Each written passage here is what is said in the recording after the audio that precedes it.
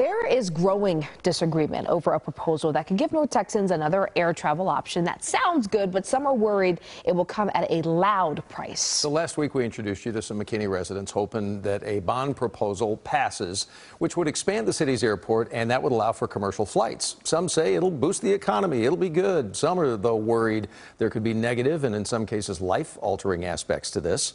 Our Aaron Jones tonight with the new developments.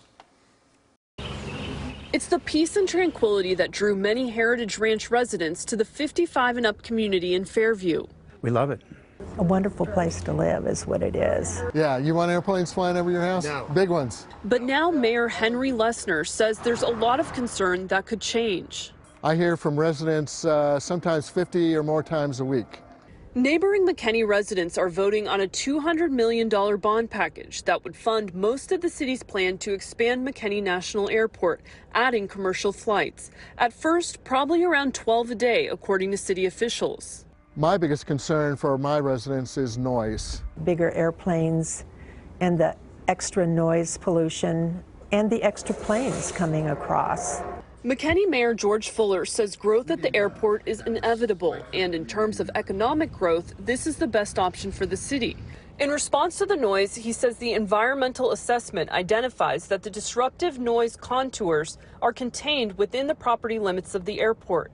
We also believe that the noise from newer, quieter passenger service aircraft at the elevation they will be at by the time they are over neighboring cities will produce less noise than the older, smaller piston planes currently flying at lower altitudes during training exercises. The runway, as it's configured and will be configured, points right at us. Every plane that takes off or lands going into that airport takes off or lands over the eastern part of my town, Lucas, eastern part of Allen as well.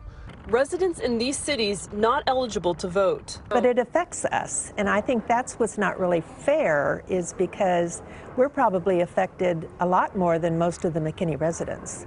And if the bond passes, the Fairview mayor says there's two things he would like to see. Planes turn east when they take off to avoid directly flying over most of the town.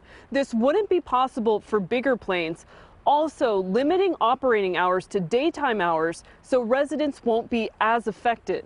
In McKinney, Aaron Jones, CBS News, Texas.